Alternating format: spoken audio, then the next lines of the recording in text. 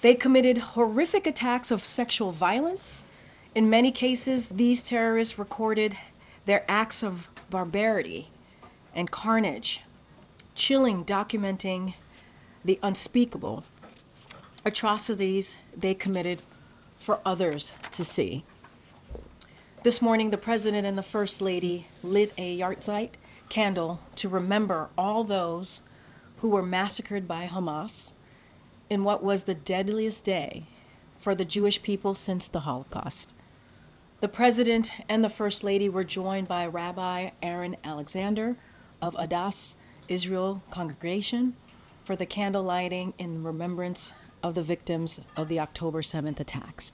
I am devastated by the pain and loss that occurred on October 7th, and Doug and I pray for the family and loved ones of all of those who were lost,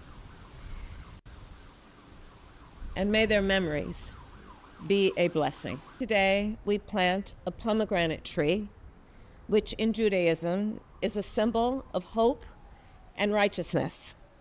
So for years to come, this pomegranate tree will stand here, spreading its roots and growing stronger, to remind future vice presidents of the United States, their families, and all who pass through these grounds, not only of the horror of October 7th, but the strength and the endurance of the Jewish people. That more than 1,000 people, including 32 innocent American citizens, were killed. Many do not know that 252 people, including 12 Americans, were taken hostage by Hamas, and that Hamas has held American citizens hostage this entire time. I know, of course, it was Israel and it was Jewish people who were most affected by what happened on October the 7th.